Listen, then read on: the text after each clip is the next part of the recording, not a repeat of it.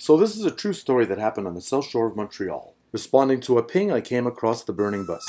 Using the IIS2IIS app, I then started taking pictures at that location. All of those pictures were automatically sent to my community page. It's like having a live television network, newspaper, and blog all rolled into one, but on a community level.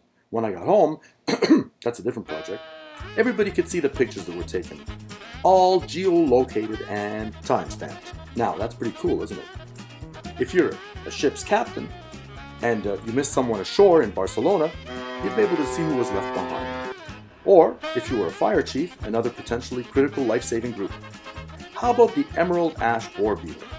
You'd be able to see the propagation of beetles across Ontario and Quebec, compare the medicated trees to those cut, and use the app as a powerful collective visual tool. We have a whole bunch of other ideas. Do you? How about Sasquatch community? All the settings could be geolocated and time-stamped for authenticity.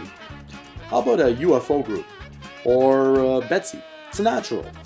We were thinking of setting a few chickens free downtown in Montreal, but weren't sure if Mayor Couder would appreciate it. We could have used the app to geotrack the stragglers. You get the idea.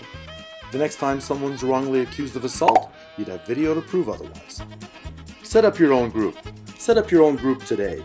It could be big or small, private or public, business or a group of friends. It's about groups and pings.